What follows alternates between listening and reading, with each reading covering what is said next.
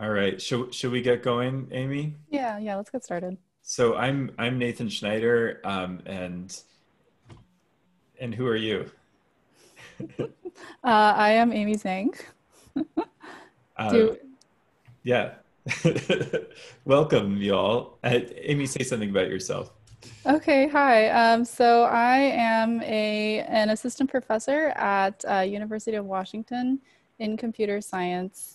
I'll be starting there this fall, so it's a new position for me. And I do research in social computing and human-computer interaction. I do a lot of building and designing of new forms of social communication, whether it's like new forms of email or chat or online discussion of any form, as well as online collaboration.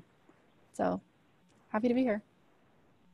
Awesome. And I'm a professor of media studies at the University of Colorado Boulder, where I run the Media Enterprise Design Lab. And the way this we'll do this session is we're going to kind of do it initially in two chunks, where I'm going to share present on a project and do an exercise, and then Amy's going to present on a project and do an exercise, and then we'll have hopefully plenty of time after both of those for an open conversation. But these projects we're presenting on are different and distinct, but they're connected as being part of a common conversation around the meta governance project. And so hopefully you'll see those linkages, and we're really looking forward to this kind of conversation between projects, between code bases, in very much in progress, and eager to see how they bounce off of you and how you bounce off of them. I'm going to share my screen here, and just walk you through a little bit of where we are. Many of you hopefully attended the previous session where Josh Tan described some of the vision of the meta governance project, a kind of super absurdly ambitious kind of effort to design and propose and build a governance layer for the internet across platforms and so forth. That's a hard, big project that we're trying to make progress on. But in the meantime, folks get impatient, and I'm certainly one of those folks. Part of this, part of the urgency, one reminder of the urgency, at least, of this challenge of creating, making it easier to do good governance online came after, the early onset of COVID. I have an aunt who is works on lately, has been working on death, has been, does a lot of hospice work, is involved in helping people come to the end of their lives. And suddenly, under the coronavirus, she was part of a group of people involved in similar stuff, and they kind of rapidly came together and started building something about how to kind of how-to guides for how to handle kind of death under social distancing conditions, right? Really urgent, essential, powerful work. And she kind of called me up in the middle of this and was like, this is weird. I've never been in this kind of group. No, this is probably familiar to many of you, right? But for her, this was new. A group where there's no organization, there's no company, there's no structure, but we're just all doing something. And we're all working on something together really rapidly in Google Docs, blah, blah, blah. And I was like, oh, that's really cool. That's called peer production. She's an anthropologist. So I sent her a bunch of anthropological literature. And then I said, but watch out, probably one guy is going to show up and start slowly accumulating power and then kind of running the whole thing. And that's called a benevolent dictator. And he's probably really nice. And, and then a couple of weeks later, she reported back, that's exactly what happened. She was really frustrated. She kind of backed out of the group, but didn't, and didn't know what to do about that. It turns out that this pattern is really, really persistent in our online networks, and I've done some research on it, and in the research I end up calling it implicit feudalism, and this goes all the way back to our earliest networks, like you're seeing here, a login for an admin system for a bulletin board system, pre-internet. And that term sysop is, the benevolent dictator. That's the person with all the control. And I compare this, for instance, to like my mother's garden club, which is a pretty conventional, familiar type of entity, and it's like got very good constitutional structures. There are elections, there's like oversight, and it's just a club for people who like to get together and like peer educate on gardening. Yet this offline institution strikes me as like having a form of sophistication and rigor about its structure that is often very much missing from our peer production spaces. Many of us, might have encountered at some time this famous essay, The Tyranny of Structurelessness, and we kind of nod and recognize this in our online networks, the way in which this kind of feudalism emerges when there isn't something instead. And I think a lot of this comes back to the tooling we have. If you've ever run a large mailing list or a Facebook group or something, all the tools are set up not for the kinds of things that my mother's garden club does, but for the sysop with absolute power to eliminate speech and to remove people. These very kind of like authoritarian acts are what the tools are designed for. And so the meta-governance project is an effort to try to improve the tooling and enable us to have better tools to implement things like elections and juries and all sorts of things.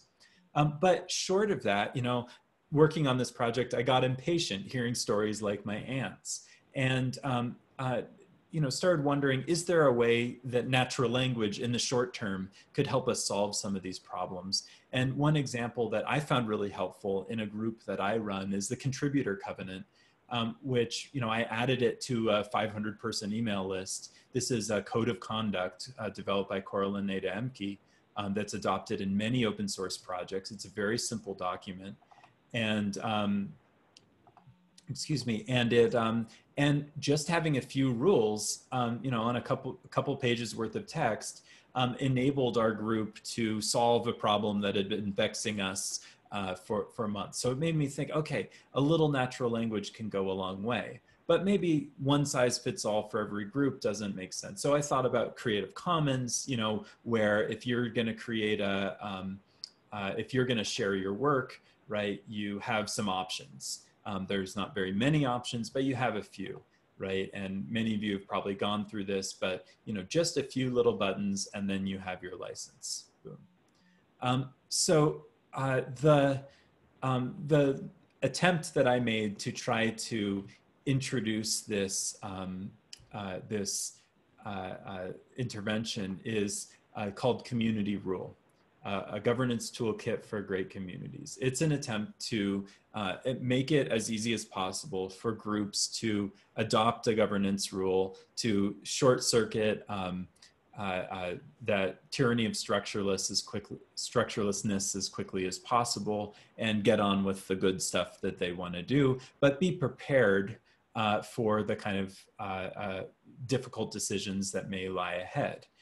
And I think of this in terms of a stack. Governance is one layer. Often groups have their platform, they have their code of conduct, they've thought about their software licensing often a lot in software communities, but the governance layer is often really missing. It's not made explicit.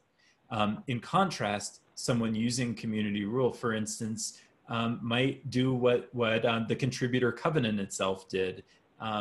Coraline used CommunityRule to create this very short document. And it says CommunityRule derived at the bottom. And this is the governance.md document in their GitHub repository alongside the code of conduct and the contributing and the README and the license, right? And actually her new project, Ethical Source, creating an alternative definition to the standard open source projects, has now embraced the recognition that in order for a community to be welcoming and just, a software community, it should publish clear rules for project governance as well as adopting a code of conduct. So, you know, what I'm trying to do here is just like a simple natural language version that might get us some of the way toward solving this, like, benevolent or this implicit feudalism problem that we have in many kinds of communities. Now, in addition to software communities, we're this summer working with COVID-19 mutual aid groups, many of which are kind of in the process of shifting from their early phase of excitement and energy and enthusiasm to, oh gosh, this is going to go on for months, maybe years. We need to dig in for the long haul, and we need the structures to enable us to do that. So we've been doing workshops with mutual aid groups around the United States, particularly here in Colorado, to help them use this tool. Now, the tool has, I'll take you on a little bit of a tour. The tool allows you to start in two places. One is to start from scratch. It opens up a blank questionnaire, essentially, with a bunch of questions laid out in categories. You don't have to answer every question. If you don't answer the question, it just disappears. You should answer the question in complete sentences because the questions disappear. So if I say radical exchange workshop, and then I say we are an oligarchy controlled by Amy and Nathan, and then I press preview, this is what comes up. All the other things disappear, but there's lots of other good stuff that I'm missing. Another thing I can do there is publish or export. So export will turn this into a markdown file that you can pop into your Git repo. Publish will publish the rule to the library, which is a collection of user-generated rules. And the collection is still rather small, but already I'm seeing users learn from each other, and I've been learning from them as well. For instance, one user started from a template. We have a set of templates here, a fairly small set that people can start from. And they started from the benevolent dictator template and changed it to make it a temporary benevolent dictator. So there's a requirement that after after a certain process takes place, the benevolent dictator transfers their authority to a small board. So it was really fun to see a user first submit this temporary benevolent dictator, and then see other users start to adopt that logic in their own rules. And then I added that logic to our core benevolent dictator template because it just seemed like such a sensible idea. But there's lots of others. The goal here is not to steer people toward one kind of thing or another. Democracy of a certain sort is not always the best thing. There are lots of different ways of doing accountable participatory communities, and this list is probably an incomplete, but one effort to capture some of the major patterns that we tend to see. And so that's the other starting point. You can start with a template and edit it from there. And of course, all of this is a work in progress. I've got an active set of issues in the GitLab, as you can see, of things that we're working on and that we need to improve on. And I certainly very open to community participation in that process and in building this very simple tool. But in the meantime, I'd like to get you playing around with it if you're willing to give it a shot.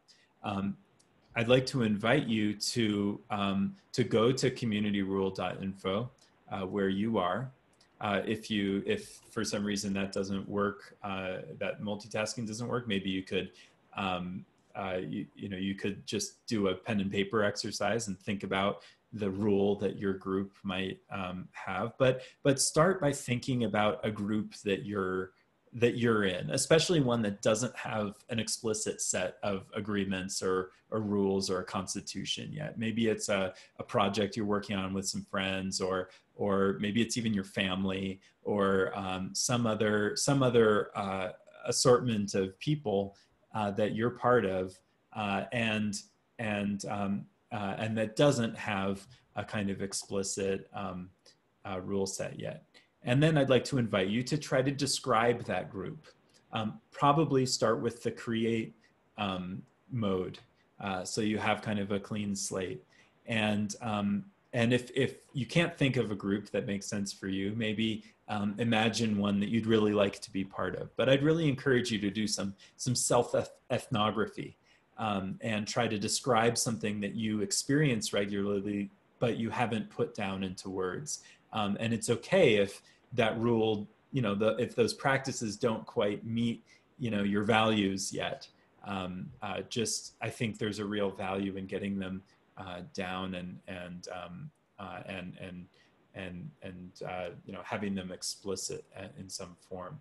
So for the next 10 minutes or so, I'd like to invite you to take some time to do that, to get started. That might not be enough time to go all the way through, but take some time to start and to start describing and reflecting on what you do already.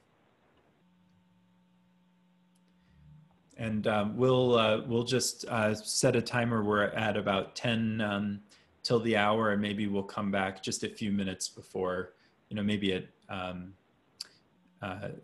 minute or two before the hour, and just start hearing from each other. Okay.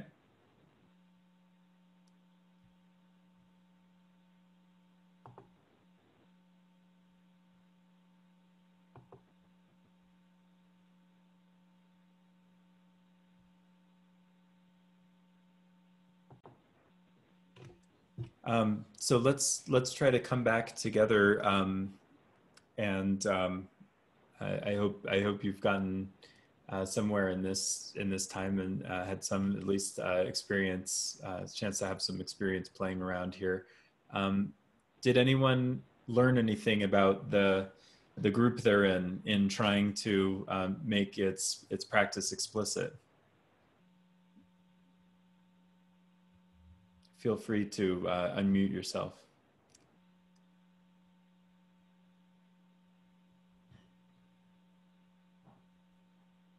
Not having personal knowledge about the community members makes it quite hard to understand their intentions.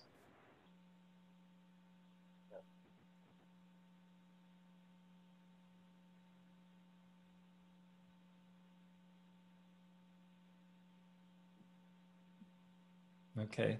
Would anyone I just think like? for me, the difficulty was thinking about like, how should people get removed at this point? Because our organization, like I want to create kinds of community tools so that you can mark people who are trolling or violating the code of conduct. And then after a certain number of violations, it would go automatically. But right now those tools don't exist. So then it always does end up somebody being kind of the bad guy, or the 2/3 vote is what you guys put in for the duocracy as a default. And none of that really followed how I'm thinking about it. Like we've been thinking about how people establish a reputation over time, a little bit like how Slashdot works. And then you would know, you would have the ability you could participate, but you're always going to be moderated down to, so that your voice doesn't show up, but you can keep talking to yourself. And so it really brought to the fore how the collaboration tools just are not anywhere near what my thinking is about how these things should be run. And we have a lot of work to do, man. Yeah, absolutely. And one of the challenges is that we tend to we do what the tools allow us to do. And, one of the goals with this space and this tool, in lieu of having better tools, is just to create a separate space where people can think what would actually make sense for this community, right? Forget about the tools that we actually have. And then if it requires an admin being powerful, having infinite responsibility in the platform, but being accountable for implementing the rules that the group has agreed on, then maybe that would change behavior, even though the tool set isn't really equipped for it. Maybe one more reflection before we move on to Amy. Yeah, if nobody is talking, it's please, Caroline, okay. Hi, No, I'm go on, Caroline. go I'm on. going to be super quick. I'm zooming in from Berlin, and I think it's great what you've been setting up. For me, it was kind of implicit when you're saying what basic rights does this rule. You know, it's like you're doing kind of a staggering ladder, is what I understand, but not coming, let's say, from a development field. Mm-hmm. I think it would be super interesting to bring this into a political realm, but making more explicit what the rule actually is, and also taking into account that people are not one person or one set of behavior every single time, but behavior changes within the context of which I'm behaving in, and also acquires maybe, or I'm able to change over time. So how is that taken into account?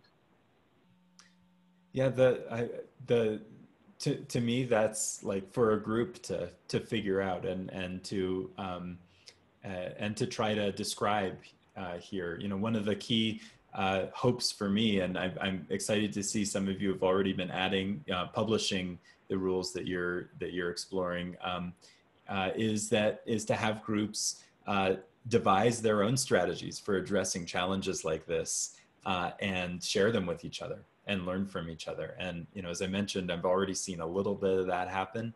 But my hope is that this is really as open a space as possible for groups to identify what is most appropriate for themselves and to share those strategies with each other. You know, again, this is very new and very rudimentary, but I really appreciate you all taking some time to play with it. We'll have again, in the later section, we'll come back to this and we'll kind of blend our conversations together. But now I'd like to turn it over to Amy to introduce PolicyKit. Thank you all again so much for playing with me. Yeah, so thanks again, Nate. I think you'll see that the project that I'll share with you that I've been working on is really kind of nicely in dialogue with CommunityRule. I'm gonna share my screen. I'm gonna share a presentation. So can you all see that? Yeah. So, and I can no longer see the chat now, I see. So if you have a question, if you could please raise your hand, or if Nate could tell me, because I also can't see everyone's video. Happy to. Yeah, thank you. So Nate has been talking about communities devising rules using natural language. And as a computer scientist, I've been thinking about how communities could be devising rules in code. And it's interesting because I got involved with the MetaGov kind of project. I was working separately on thinking about online communities because that's kind of more my realm of research, kind of how to support communities on Reddit, communities on Wikipedia, on Twitter, et cetera, and thinking about how the design of those communities can actually lead to better outcomes, such as more pro-social interactions. And part of that, obviously, a big part of that is governance of the community. And then that's kind of led me down this path and designing tools for supporting governance, which is what I'll be talking about. So some of this, I think, will sound a little bit similar in terms of the motivation, but you know, turning now towards kind of the software that's embedded in these online communities. So not necessarily the sort of the rules that they may have articulated via natural language, but actually just like the underlying structure of these communities. They almost all, I would say, have this particular technical structure, which is that it's role-based, and the roles for pretty much all of these include administrators, moderators, and regular users. Administrators are the ones who perhaps created the community or have been granted admin roles by another admin. They can then appoint moderators who can kind of help with governance tasks, and then everyone else is just kind of a regular user who does not have these privileges. And you see this pattern on lots of places, anywhere from a Facebook group on a large platform to like just mailing list software that's open source. But as we know, there's a lot of different ways to govern a community. So, you know, what is it about this particular pattern that it's just like proliferated across all the tools we use today, and has come to be embedded in basically all the tools. And you know, actually, it's not just like discussion kind of group software. It's all these kinds of collaborative tools. Any kind of tool that involves multiple people actually kind of has a similar pattern or similar properties. So, you know, your Google Docs document, your Zoom room, like the one we're currently in. If you create a calendar event, if you add a file to Dropbox or a folder, if you create a GitHub repo, you have an owner role who has absolute privileges. You have some special users with particular write permissions, perhaps, or execute permissions. And then you have kind of users who have more like read or general participation permissions. So this kind of pattern is in a lot of places. I think Nate has a nice paper he mentioned about implicit feudalism that kind of talks about how this perhaps emerged from a Unix file permission system way back when. And so basically the pattern that you see through all these is this idea of describing governance as a set of permissions. And sometimes those permissions get bundled into a group of permissions called roles, and those are then granted to users. So then the way the governance is carried out technically is a user tries to or wants to do a particular action. The code then checks an existing permission table, sees whether that user has permission to do that action. If so, in this case, action X is approved. So that's the entire kind of way the governance works. And then in terms of kind of modifying the governance over time, so having different users have different permissions, that's basically like an owner role or a creator or admin role who has permission to do the action, which is changing other people's roles or permissions. And fundamentally, this model is very simplistic. It cannot describe many of the governance systems that are out there that distribute power in more kind of non-binary ways. So either you have the permission or not. It's, you know, maybe you have a policy where sometimes you have a permission and other times you don't have permission. That's not possible in these tools.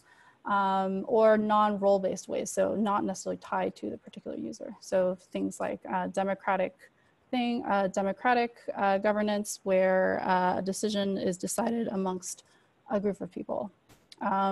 So if you're a community, you're unfortunately using one of these pieces of software, which almost everyone is, and you want something that isn't, that's outside of the permissions model, you have to do it in kind of a manual ad hoc way. So for instance, if you used CommunityRule and you instituted a jury system in your community, you would have to like manually do the steps every time to carry out that jury. And of course, this is kind of cumbersome to do. It can be error prone. Sometimes it relies on everyone kind of knowing what the rules are in order to abide by them. So this has issues. Alternatively, you could try and build some one-off software to help carry out the governance. So sometimes you'll see this on Wikipedia. They have these little bots that help clean up things and help out with governance. On Reddit, sometimes you'll see this as well. It'll like remind people about particular rules. But these are pretty much also just one-off, hard to maintain, hard to know about.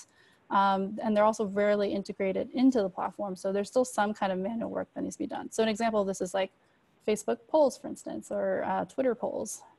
So you can have an election using a poll on your Facebook group, but to actually, like an election to be a moderator, but then to actually turn that person into a moderator, an existing moderator, an admin would have to step in and then manually grant the winner of the election that, that particular permission. So the outcome is not tied to that election. So given all these difficulties, it's kind of no wonder that communities, for the most part, just kind of follow the default provided by their tool software.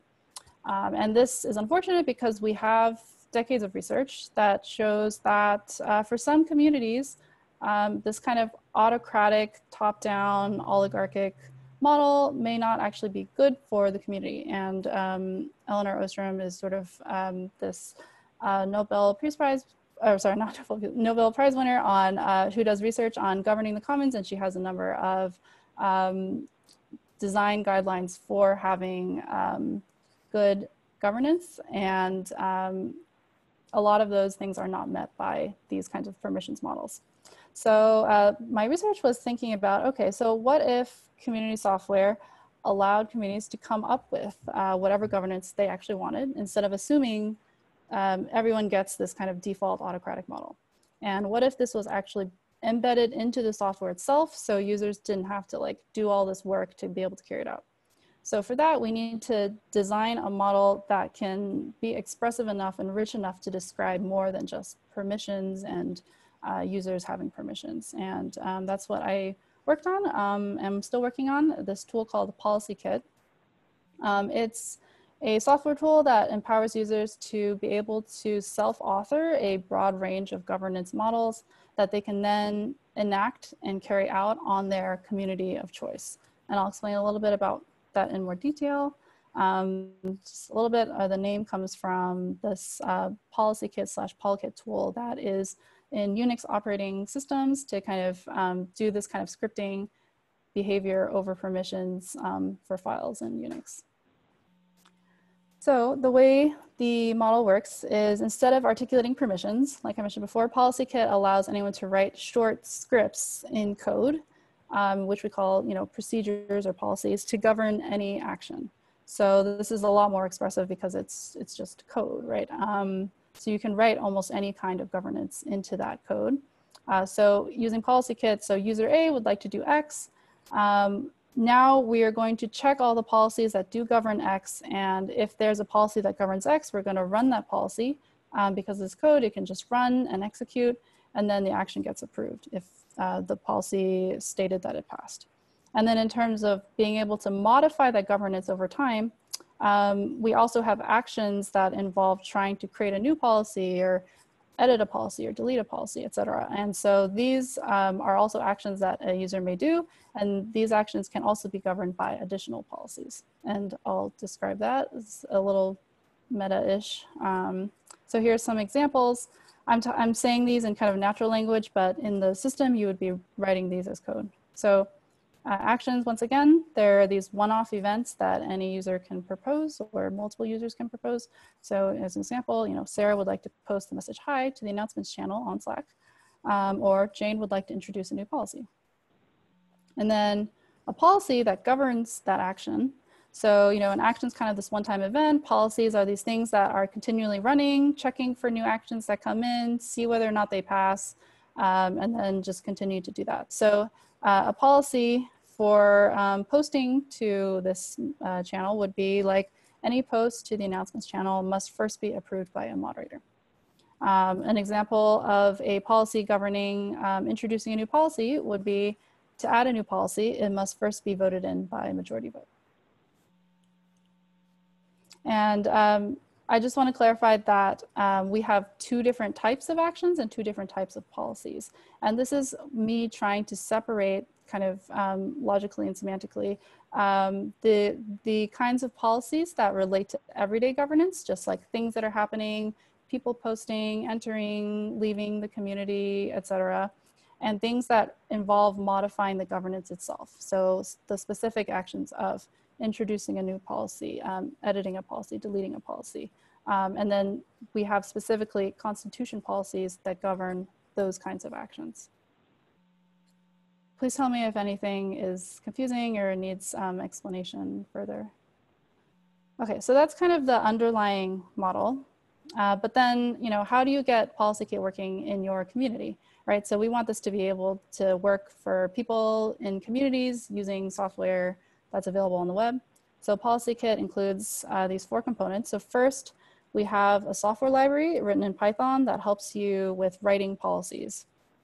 We also have a series of platform integrations, so connections to Slack, to Reddit, to GitHub, to Facebook, etc., where users can, they're doing things in their, Slack, in their Reddit, not using our tool, but they're still being governed by PolicyKit.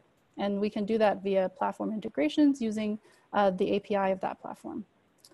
We also have a website for people to be able to propose actions that they don't kind of do in their everyday kind of actions. So things like proposing a policy, for instance, would be something that you would do on our website.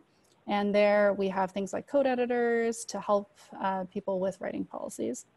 And then finally, I mentioned there's that kind of long running program that's sitting on a server, in this case, our server.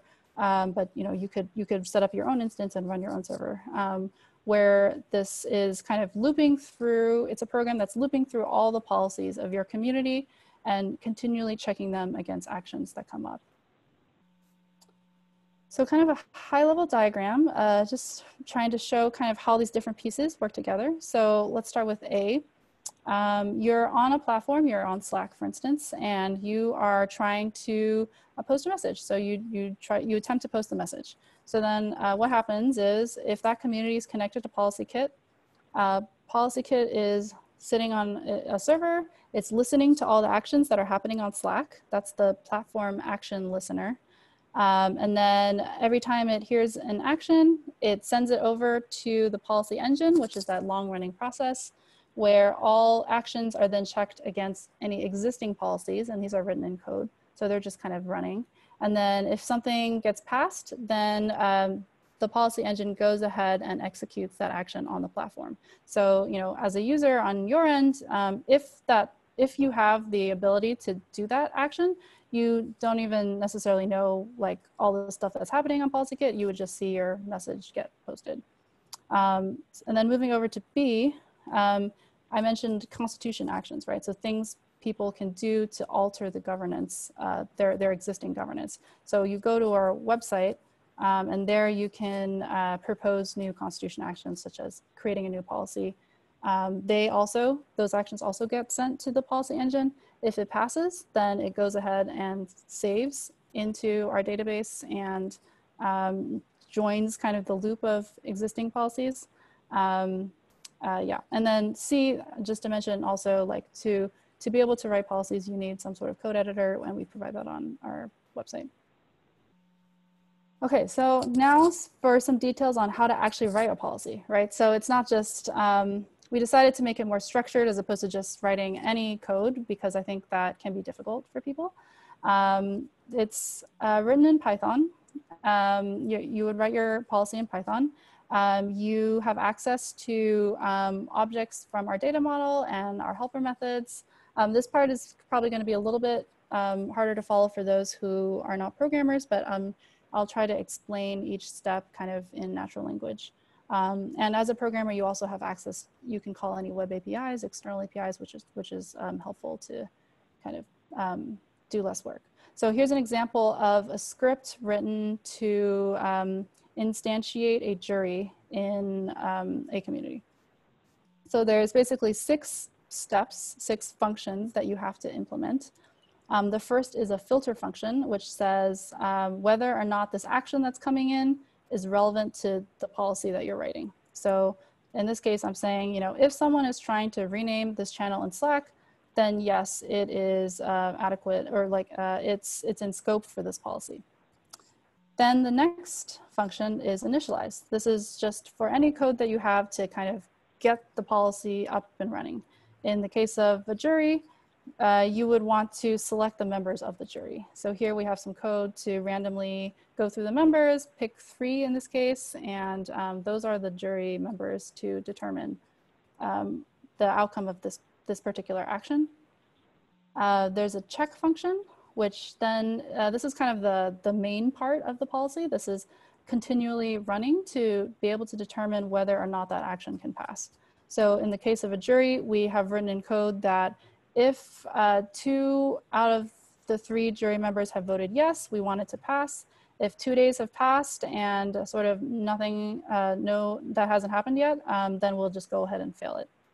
And then we have a notify function. So this is anytime you want to go and tell community members about something, you use our notify function. So in this case, we want to alert the jury members to vote on this policy.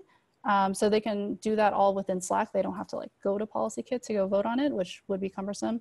So instead we send a message to them in Slack. We tell them, hey, please deliberate amongst yourself, and then, you know, click the upvote emoji or the downvote emoji in order to vote once you're done. PolicyKit listens to these events and then collects those votes as they come in. And then finally, we have places for you to write in code what happens if the policy passes and what happens if the policy fails. So in the jury case, it passed. We just can call execute on the action since we know what the action is. So it'll itself know to go and rename that channel. If it fails, we just do nothing. So the rename did not happen. So this kind of describes the workflow of how those functions actually get called as things happen. So, you know, taking our prior example, someone tries to rename a channel. That's a new action that comes into the policy engine. We check to see whether any policies match it. So for every policy, we do the filter. If it passes that, we run initialize. At that point, we check to see whether we can just go ahead and pass that action. If it passes, good, go. If not, we run the fail code. Then we run notify to then tell jury members in this case to vote. And then we go through this loop where we're just continually like checking. Have 2 out of 3 voted yet? Have 2 out of 3 voted yes yet? Around and around until at some point in the code, there's this kind of like timeout. So in this case, it said after 2 days, we're no longer gonna do this. And we can go ahead and fail. So that's kind of logically how it's running.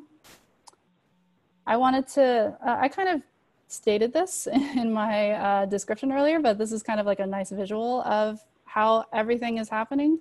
And it describes the details of how to actually deeply integrate this into a platform, because we want to make this something that feels seamless and really usable for someone. They don't have to go to PolicyKit all the time. They can be totally in Slack and just be doing their thing, and governance things are happening. So here's that rename example again. So I'm in Slack, I'm trying to rename something. On PolicyKit, I'm listening, and I've got that action. I run through the different policies. I find one that fits, I run that policy. If something actually has passed, if something has actually failed, then I need to go and revert what actually happened on Slack. So this is like, you know, because Slack itself also has its own governance. So we have to actually supersede Slack's governance. And so we do that by listening for events and reverting them if PolicyKit's governance says it cannot happen or cannot happen yet. I also mentioned earlier that we listen for votes on via kind of this upvote, downvote. You can create other types of ways of voting, but in our Slack implementation, this is how you do it. And yeah, I think that's basically it. On the top, I have a kind of little screenshot. So to install PolicyKit into your system, you just have to like have an admin click a button on our website, and it's running and working. Just a little screenshot of the PolicyKit website. So here you can do things like propose any actions. You can see the current policies that exist for community. So in this case, we have a community policy that is a majority rule. So this is kind of like the software constitution of your community. And you can see the recent actions that have passed or failed or that are pending, et cetera. And then here's a little screenshot at the bottom of like the code editor. So that's kind of my overview of PolicyKit. There's a lot that we still want to do with it. It's still kind of a prototype tool, and we're hoping to get it functional for communities to be able to use full-time. And so the immediate next steps for us are improving the authoring experience, making that easier to do, turning into something that non-programmers can do. So that's a big goal of ours, eventually, to move away from programming. We also want to do field studies with real communities, and we're trying to integrate with more platforms. So it's just kind of like writing those API connections to different platforms. And I think one of the things I'm most excited about is sort of like, as we have communities that are using PolicyKit, what things can we do? And Nathan's kind of talked about this a little bit with like CommunityRule, but like being able to share or fork these scripts between communities, I think is a really cool mechanism. Being able to run experiments on communities, do self-experiments, monitor how policies are doing over time, that would be cool. Eventually adding features into the tool to help communities with actually designing governance and good governance, because I think it's very easy to write really, really bad scripts that totally destroy your community. So we want to kind of help communities with setting this up, maybe get them started with like some starter kits, kind of like the templates in CommunityRule, where you could just click a button and say, you know, I want the direct democracy version of PolicyKit. So yeah, definitely reach out if you have more questions or interested in the tool. So I wanted to move to the exercise. Yeah, so this is my first time trying to run this exercise. I think, right now PolicyKit is a tool that can be expressed via programming. And I know that not everyone here is a programmer. So I was thinking that maybe we could just do like a thinking exercise where people can talk a little bit to themselves about maybe the policy that they thought of with the prior exercise, and think about what parts of that policy are automatable versus not automatable and require human input. Because PolicyKit kind of just automates all the infrastructural parts of the policy, and there's this kind of hook in to then go to users or go to people when you need them, because so much of governance involves people, right? So, you know, so to kind of give an example, like something like be kind is not really something that can be automatable. And that is kind of something that would not make sense to describe in a PolicyKit policy. Although we do have this idea of kind of like natural language documents that you can add to and that are governed by PolicyKit for these kinds of kind of just human expression rules. But, you know, something like all posts without these swear words, for instance, can pass. That's 100% automatable. You can describe that entirely via code using PolicyKit. Something that is kind of part code, part human input, like the jury example. Also this example, like all posts with swear words must first be approved by a random member of the community. That's something that you could very easily write in PolicyKit and then have a check, have a notify step to then go talk to a person. So I thought we could maybe stop for, I don't know how much time did I spend? 5-10 minutes maybe, just to kind of reflect on this and think about whether there are parts of the policies that you've thought of that can actually be automatable, and then we'll come back and discuss. And here I've kind of put out the example, the jury example that I had before. May I ask a question? Yes. Yes. Have you given any thought about what you're doing in relation to the Chinese social credit score system and how, the foundation of what you're building would be able to be implemented in that kind of world governance system? So the Chinese social credit system is, I would describe as a particular type of governance. It is a form of like a market-based or meritocratic governance where different individuals accrue credit in particular areas. So, you know, you could create a meritocracy in PolicyKit. I actually have an example further down of how we implemented a meritocratic system. This is just a very simple example where like you gain credits as you post more in Slack, and as you post more, you can do more actions to other members. So that's kind of like a very basic meritocratic system. So I think the point of PolicyKit is that it should be able to describe like as many types of governance systems as possible. And that's kind of like one example of one. Okay. I've also got an implementation question. Yeah. So yeah, I asked it in chat. If you wanted to implement something like a judicial decision where it was supposed to reference precedent or interpret a constitution, or so it's not just that you know, under certain conditions a person I'm wondering how you would implement that. Would you have like kind of a referee that's job is to evaluate that? And how would the referee, do you have any advice there?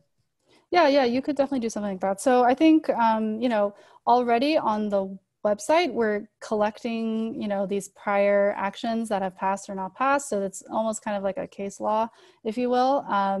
And you could definitely, in PolicyKit, create a role or, have people who go back and look at prior cases and then make decisions based on those cases. I think the going back and looking at cases and making decisions, I think that's probably not something you want to automate because a lot of these things can be somewhat subjective, contextual, difficult to describe in programming.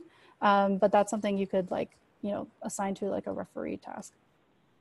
Yeah, so I guess I wonder how you would, just as a practical matter, specify the difference between you're making an arbitrary decision about the outcome of a case versus you're making a justified, documented decision where the documentation has to pass certain kinds of review or something.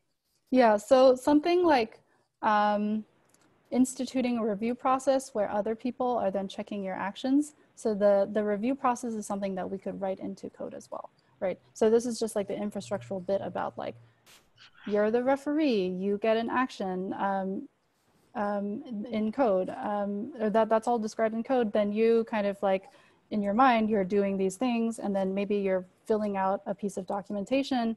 Then PolicyKit kicks back in, it collects that documentation and then sends it to the review panel perhaps. And then they would not in code, but to themselves are checking that and then maybe signaling back to PolicyKit that they approve or do not approve. So I'm envisioning something like that probably. Would it be able to extend the 2-day period for the juries for offline transactions of sorts? Yeah, I mean, I think so. So this is the thing with writing things in code, right? If you want to have edge cases, you also have to kind of specify how that would work in the code itself. And I think this is where I was talking about with like, a lot of times when you're writing these policies, you realize later like, oh, I should have also added this piece of code, or oh, I should have also added this condition. And I think this is kind of like part of improving policies over time. So I can imagine a piece of code here that says like, if the jury isn't done deliberating after 2 days, they can make this kind of mark, and then PolicyKit will register that mark and know to then extend the deadline for another 2 days. Okay.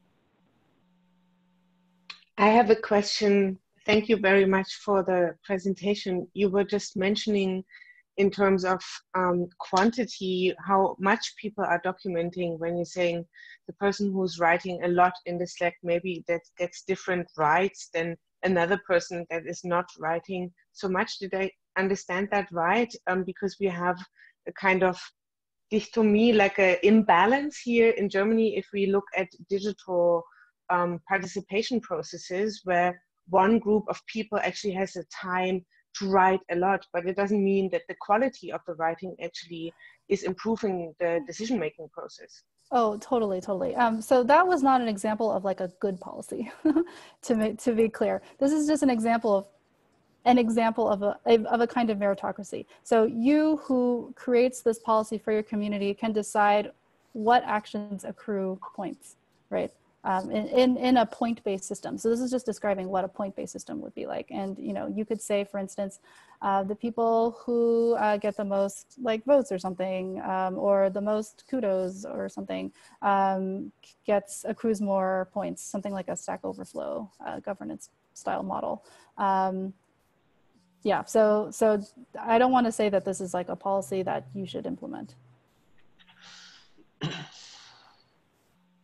A question? I've just posted a pad where I just shared a policy that I schemed up. I invite others to share their policies there too, and we can create a little library if you're playing around with one. Help me think through this a little bit. Also, I see a question from Kevin about people injecting malicious code. Yeah, so this is definitely a potential issue. So we are doing a lot right now to try and improve the security of the system. So there's different types of security issues, right? So one is a malicious user who is trying to take down PolicyKit, and they can inject things into their policy to do things like, you know, use all our memory, like, you know, destroy our database, et cetera. And so for now, we're just kind of adding things in the code and in our code to try and check for those things. So restricting kind of some of the things you can do as you're writing scripts and making it more of a sandbox environment. Did someone have a question? Yes, me. Oh, sorry, I thought I heard, yeah. So I had a question about, so what's the process of like setting up the system where, I guess, when is the moment where you stop being able as a community creator or like administrator? When is the point where you let PolicyKit handle the new policies that will be enabled? Because I assume you have to first set up a couple so that at least people can suggest new policies. So it kind of self-managed, it has to self-manage itself, I guess. Yeah, so sorry. Yeah, go ahead. Yeah, there is sort of like an initial starter kit that you can just, when you instantiate PolicyKit for the first time, even if you haven't done anything, we try to make a starter kit that was basically like everything runs as normal, and the community has the ability to create policies from there, and then slowly over time you can kind of build up more and more policies. And that's kind of the initial state that we have come up with. I mentioned earlier that you could have other kinds of starter kits where if your community, you're like, let's try this like totally different governance and let's just turn that on. And also a creator of a new community can start PolicyKit from the very beginning and say, these are the policies I want. And I'm just gonna have a community like that. So all these different models are possible. You know, I'm very interested in the kind of governance where people can kind of self-create policies and build on policies and kind of grow over time their governance. But you could use PolicyKit to create a benevolent dictatorship and just rule by dictator. Like that is something you could do in PolicyKit too. I guess my question was also about so you have to implement kind of like a policy to decide what's the rule to change the policies. Yes. At which point does it like yeah, it's kind of a self-referential process there. Is there a point where the human has to step in and like decide, or is yeah, that handle itself? That's kind of in the constitution policy step. So when you create when you instantiate PolicyKit for the first time, we install an initial constitution policy for you because you need one in order to know how to create policies. And the one that we instantiate is just like a majority rule one. And I imagine there are a lot of ones that could make sense and you would be able to pick which one you want. And then from there, you can kind of create policies and that sort of thing, yeah. So if you want to change the mechanism so if you want to change this mechanism from majority rule to, let's say, a jury or something like that, you have to vote the majority rule to change that policy in the first place. Yes, exactly. Okay. Yes. Okay. Sounds good. Have you given any thought about securing the processes with quantum computing? With what did you say? Something computing? Quantum computing? I think that probably not really relevant here. For thinking about security, we have, so I was mentioning, so kind of making the coding environment more of a sandbox where you can't hurt our system, hurt other communities, find out private information about other communities. There's also other types of attacks that we thought of that are interesting. There's the bureaucracy attack, which is that you make really, really complicated code that, I don't know, gives you power or like shuts down the community. And people don't kind of read the code carefully enough in order to protect against that attack. You know, people can also do this in natural language. You know, we see this a lot with, you know, laws today. So it's not unique to code, but I think it's probably even harder to fight against in code. So that's still kind of an open question for us in terms of how to deal with that.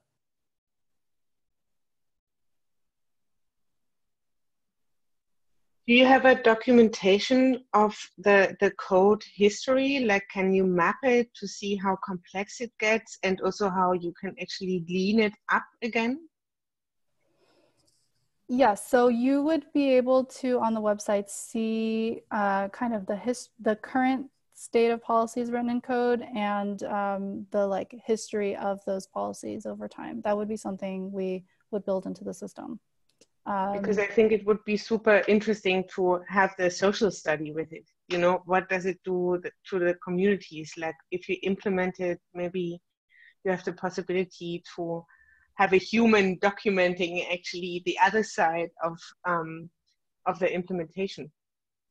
Yeah, that would be very, very cool. One thing I've thought of was to just have some basic monitoring on the site, so you could see, you know, this policy was invoked like 5 times in the last week. You know, 60% of the time actions failed for these members versus these members. And so you can kind of get a sense of like, is this policy even being used? Is it, you know, very restrictive? Is it very permissive? Is it doing kind of the right thing that we want? That would be really cool to be able to kind of audit. But these are all kind of like dreams I have about the system. Haven't quite built that yet, but yeah.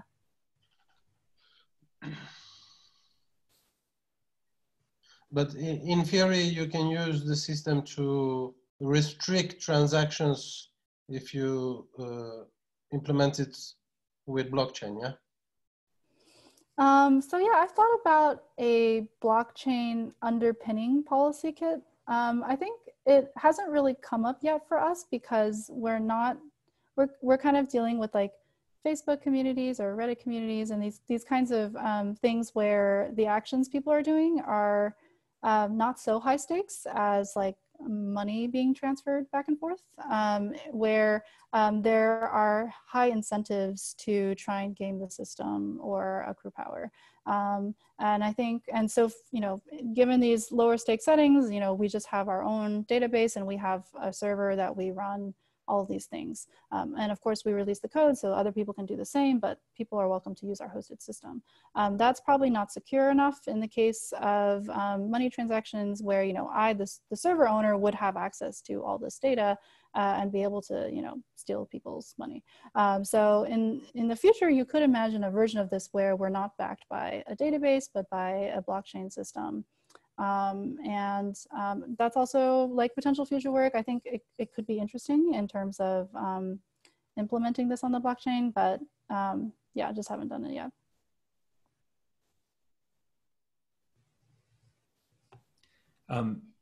I've been, you know, chatting a little bit here with some participants and been thinking about something that's really been that I've been thinking about a lot lately. And I'd be curious about your thoughts on Amy, is the kind of culture layer, right? We're focused on the rule layer, you know, and on the policies and on these kinds of structures and the things you can write in code. But I've also been thinking, you know, I've been trying to figure out, like, in building CommunityRule, how can I remind people continuously that this is not the only layer, right? This is not the only part of what you need to do. And you know, one thing I've been talking to some designers who have this, you know, have a kind of different visual imagination than the one I've been using. But I'm just curious about how you think about, and whether in your experiments you've kind of run up against the limits of what you can program and what you want to, and how to nudge users also to think about and practice things other than the things that can be encoded in rules, because those are really, you know, often a healthy community is really not healthy just because of its rules, but because of its relationships and culture. Yeah, so social norms are incredibly important for a community. There's been research, however, that social norms, especially in these really large communities like Reddit subreddits, for instance, people don't really know the norms of the community. It can often be very transient when people are coming in and out, and people have, the moderators of some of these communities have developed tools to be able to try and nudge people, alert people, remind people about norms. And you know, sometimes they build bots to do that. Sometimes the moderators are actually just going in there and like replying to people being like, actually, you should try and be more like this or something like that. So this act is kind of like training people in the norms and keeping people up to date about norms, I think, is something that PolicyKit could actually help quite a lot with.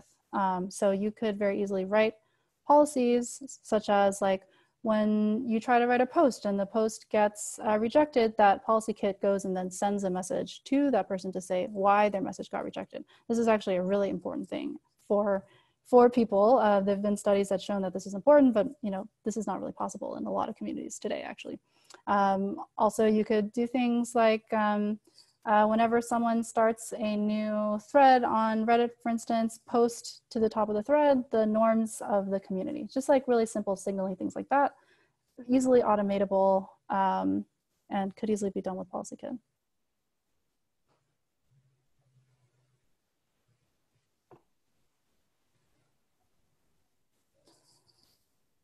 So I'm not sure how we're doing on time. This goes until 12 minutes, I believe. Okay, then I'm going to stop sharing my screen. How do I do that? Okay, while I figure out how to do that, why don't we move to kind of discussing? And I don't know if you had a prompt that you wanted to start off with, Nathan? No, well, we've already got some questions coming in, and right. I'd love to just invite people to step into the conversation. I think as much as possible, if we can just step up and step back. So make sure that, you know, if a lot of male voices have been speaking, for instance, or other dynamics like that, you know, let's make space for that to change.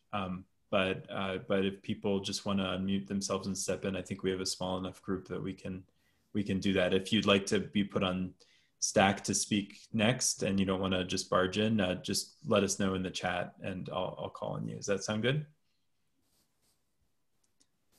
Okay. See, there's some questions here. Graham is asking, where can we go to check what policies have been implemented if we want to try it out? Is this for PolicyKit? Yeah, I believe so. Yeah, for PolicyKit. It's not quite ready yet. I'll just leave it at that. I mean, it's just me really right now. I'm actively building it, and we've got some bugs. It's probably mostly implemented for Slack at this point. Also, the code editing environment is not great right now. Like, we want to add like debugging tools and that sort of thing.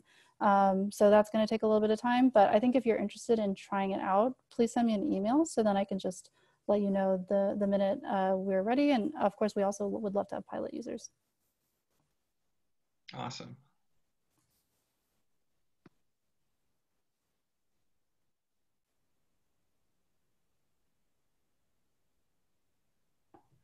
See, Grace is asking, is saying, you know, we've been talking about culture creating tools as opposed to rule creating tools.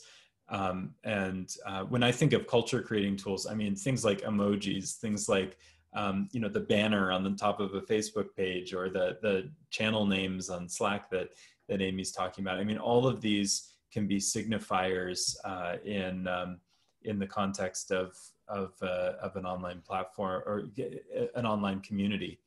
And already communities really try to, and platforms really try to create lots of tools for communities to kind of create their space and create their culture. And I'd argue that, you know, in a lot of cases, you know, people do a really good job at building, you know, a certain kind of culture and a certain kind of group. You know, different subreddits or different Facebook groups each have often very distinct kind of sets of cultures and norms.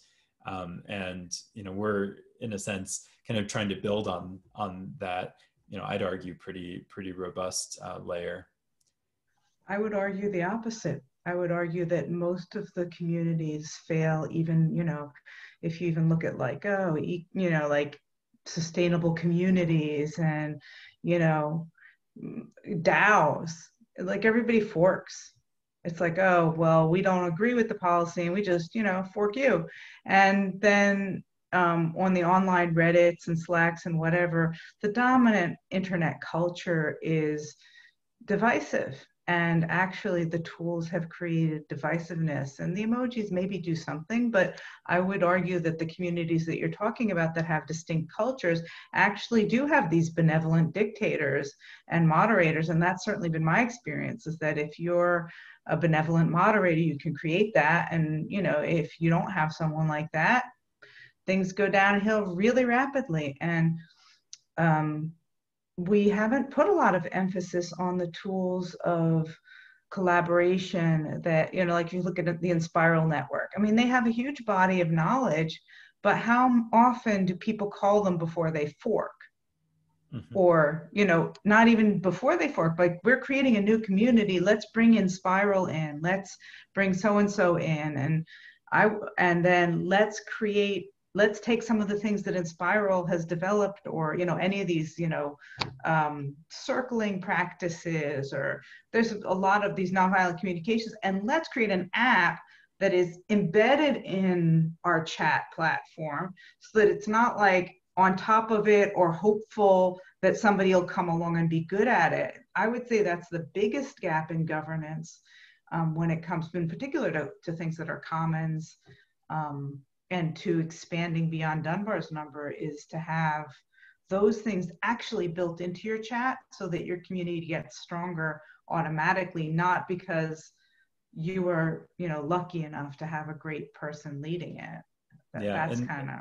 And that kind of embeddedness is the kind of experience we're trying to move toward with the broader MetaGov work. Something that is embeddable in many kinds of platforms. One thing I'd also add that I think is really interesting you pointed to in highlighting the fork language is that, you know, a project that Seth Frey and I, Seth was the moderator with Josh's panel earlier, we're looking, going back to that old Albert O. Hirschman exit and voice distinction, and you know, recognizing the way in which so much of the action that people can take in online communities is an exit action. Fork the project, fork the group, leave the group. And you know, one of our kind of underlying, the questions we're trying to explore is what would change if there was a richer palette of voice options available to people? Would that create more cohesion, more, as Hirschman said, loyalty within groups, and more willingness to build common culture if people know that they're going to have a voice in what becomes of it? Yeah, I would add to that to say that I do think that there's a lot of learning to be done still about governance transitions and sort of the life cycle of communities, and what kind of governance makes sense at the start of a community when you're small, or when you're large and you're old, or any sort of configuration of those. And I think in some of these cases, we're at a point now where we have communities that are older and larger, and this exit option is no longer quite as viable as it was when that community was smaller. So, you know, it's just not that easy to start a new community if all the people that you engage with are in the other community. And it's not as easy to leave a community if you've invested quite a lot into that community, for instance. And so we're saying, okay, maybe at some point, you know, maybe to start out, moderators and admins kind of got us to a good place, but at some point, maybe it makes sense to move to something that is more democratic, for instance, to give people more voice. And you know, with the earlier examples people have been making about like Python community and Wikipedia community, that kind of shifted in that direction. And these are communities that are, you know, years and years old, again. So I think, you know, there's a lot to learn there about that. And I would say even further that the problems that we're facing are problems at very, very large scale. So the ability to solve at very, very large scale is becoming critical to humanity. So there's that. Joe has one more comment. Hi, everybody. Amy, I'm really interested in this kind of work, and I've done a bit of it myself. Do you know Jonathan Edwards' programming language work, like transcript, chorus, subtext? Do you know what I'm talking about? No, but I would love to learn more. Okay, he's done a bunch of social programming tools, and I did one like social programming languages. languages for making social apps. I'm very interested in this space, and there's obviously some overlap with PolicyKit. And I feel like actually what PolicyKit does is a really weird slice that might not be the right slice. Like, if you think about Reddit, you think about the community points, the little badges that appear next to, or Facebook groups, you think about the little badges that appear next to Facebook group posts now, like little hand, I'm a new member, little star, I was a founding member, or whatever, this kind of stuff. You think about UI that like branches in different directions for different people. It seems to me like there's a lot of policy that's actually embedded in the UX. Absolutely. And so you're kind of limited by doing this slice, you're limiting to this kind of yes or no space, which I think is in almost all of these landscapes, not really the decisive factor. It doesn't shape status, it doesn't shape discoverability of different kinds of actions, it doesn't shape the potential to matchmake with other people, like to form groups, like to form juries or whatever, to find other people with like proposals and so on. So in a way, I'm not sure that PolicyKit is capable of building the kinds of, even under the title of governance, the things that you would really want to do on these platforms. Yeah, and I think this is an issue of kind of implementation and feasibility, right? So currently it's not really possible to alter UI elements of some of these platforms because they don't expose them via their platform API. And specifically, we wanted to come up with an underlying software architecture that could work with a lot of different platforms. And we found that, you know, the APIs of like Discourse, Discord, Reddit, you know, all these different communities can support the integration of something like PolicyKit. Now, if we wanted to build something to actually alter the UI and to do more UX type things on top of these platforms, it would involve a different architecture, probably something like browser plugins or something to be able to do that, which, you know, those don't work in mobile. So, you know, there's all kind of clunkiness that comes with trying to do that. You could also build your own, you know, community software, but then you have to convince people to go and use your community software when they've been using, you know, whatever for so long. So I think there's a lot of challenges in terms of like getting this to a state where it's actually practical for real communities. And we took the approach of doing something that would be easiest for a current community on a platform to like kind of easily integrate PolicyKit and still kind of be in their native UI and native like language.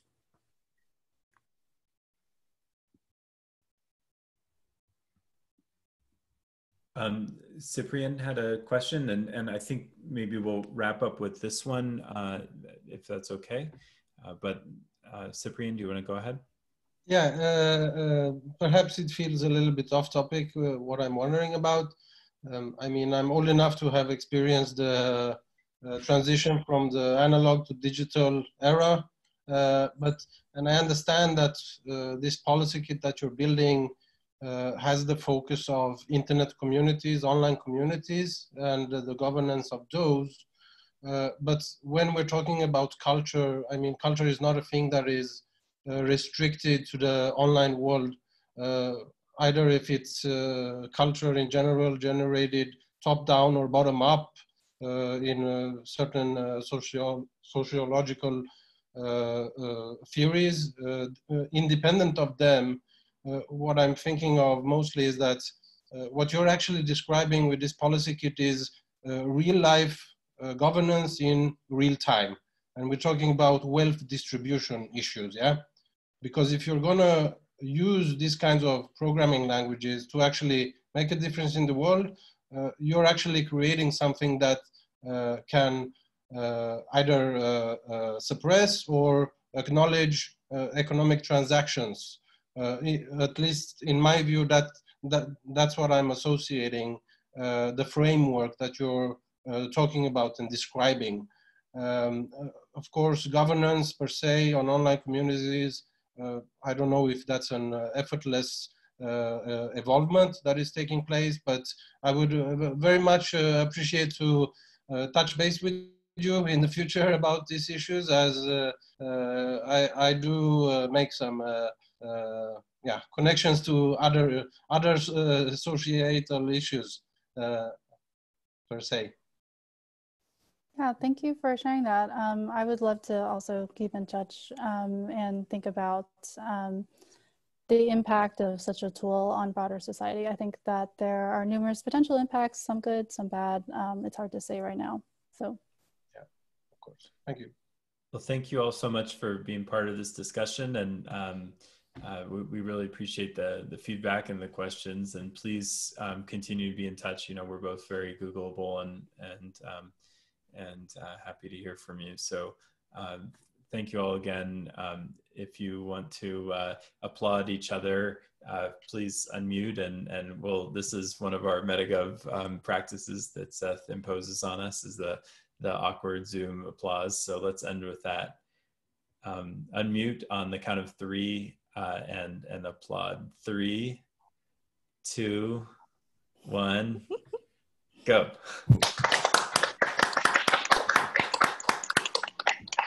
yes, thank you Thanks, all so guys. much. Like we're all together. All right, be well. Bye. Take care. Bye.